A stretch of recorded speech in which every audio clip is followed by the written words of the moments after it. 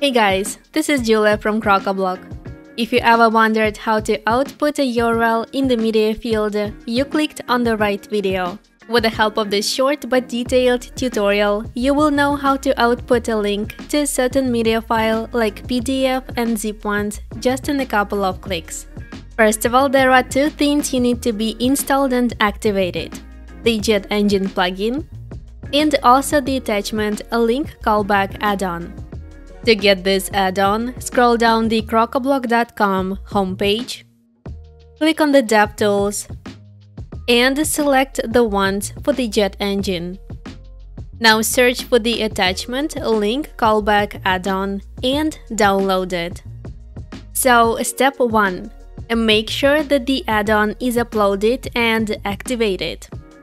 By the way, to make the add-on work properly, you will need a custom post type and a media meta field to be created. Also, make sure that the necessary files are added to your post. Now, step 2. Open the listing you need in Elementor. Add the dynamic field widget to the listing. And now we need to configure it. In the Source dropdown, choose Metadata. Then in the Meta field dropdown, select the custom media field you've created with the JetEngine. In my case, it is called Book File, but yours can be named otherwise. Below, you will find Filter Field Output Toggle. Enable it.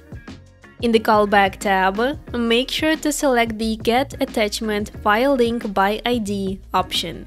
Now, if you want to customize how your media file link is displayed, you can choose one of these options under the display name.